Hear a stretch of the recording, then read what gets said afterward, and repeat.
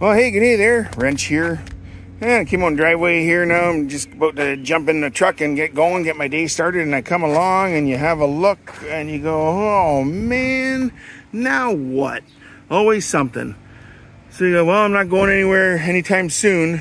But you know what? Actually, this doesn't take too long to fix. If it's a screw or a nail, you know, it's a pretty quick job.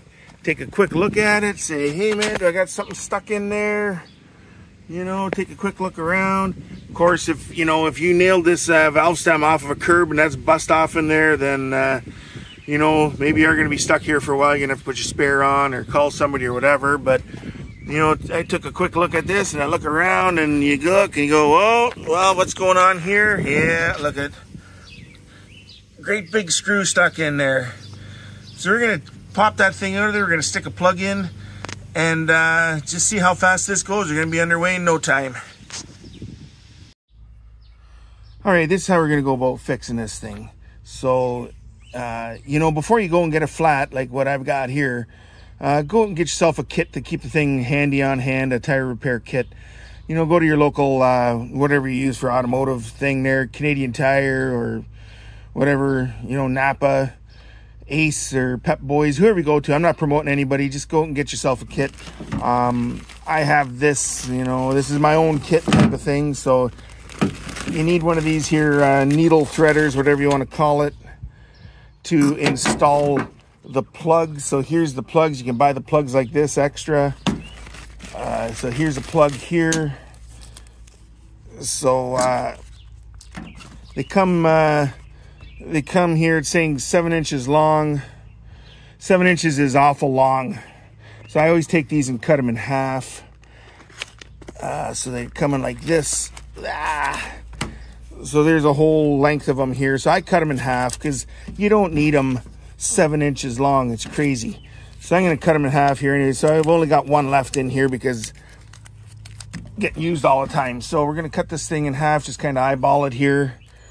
And maybe going about like so.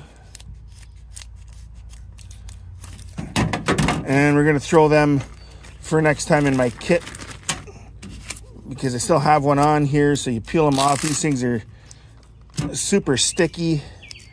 Got tar and vulcanizing glue and guck all over them here. Oh, okay, I'm going to open it. So here you go. All right. So we're going to stick this through this this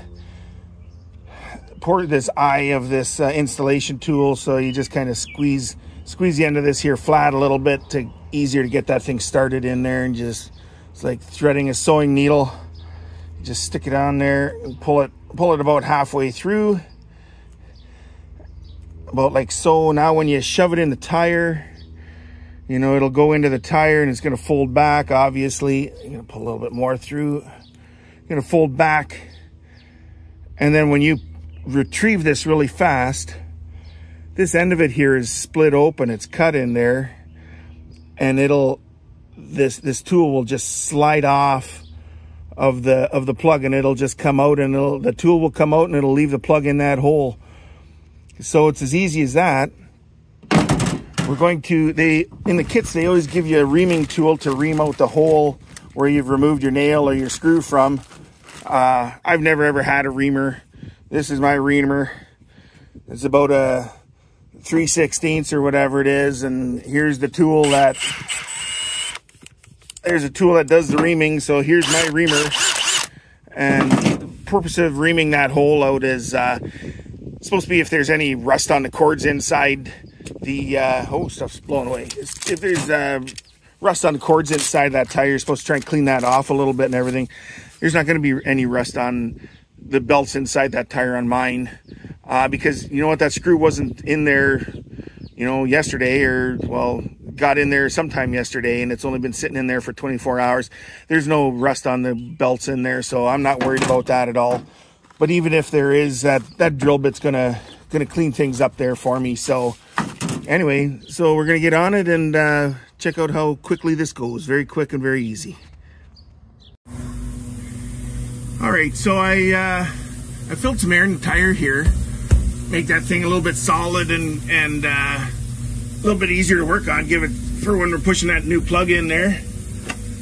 So he's got some soapy water here at the kitchen sink, and boy, she's going like crazy there, leaking like mad. So we're gonna pop this thing out, see what we got, and oh,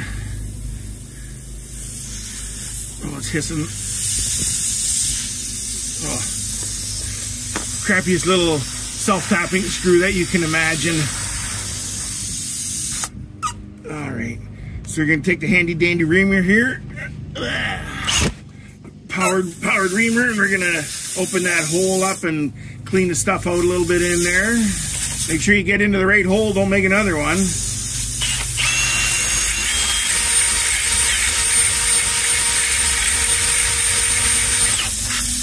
Alright, that'll do it. Alright. Grab the plug, and we're gonna push it in. And we're gonna push it in until there's just, you know, maybe 1/4 of an inch or so of this thing here still hanging out. And then we're gonna quickly retract the tool out of there, and the plug will stay in and seal the hole.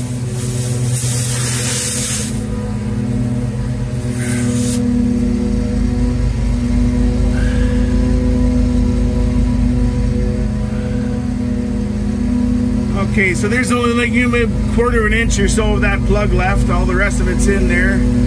We're gonna pull this thing out fast, and that'll do it. That's it. That hole is plugged. I'm gonna take a knife. We're gonna shave that off there a little bit.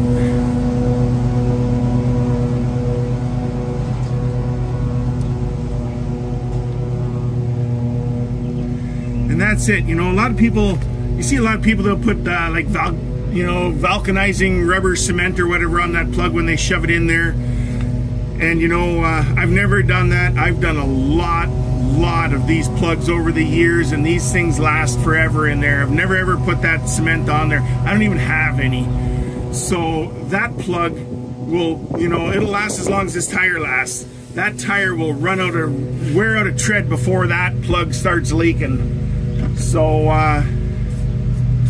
spray some on there, play around with it a little bit, and it's all good.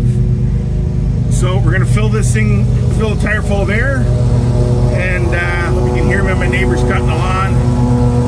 We're gonna fill the tire full of air and head down the road. We're done. That's it. So that's as easy as it takes to do this. If you got something out of this here, please hit the like and subscribe for me there, and ring the bell and all that. And until the next one, thank you very much for watching, and we'll see you again.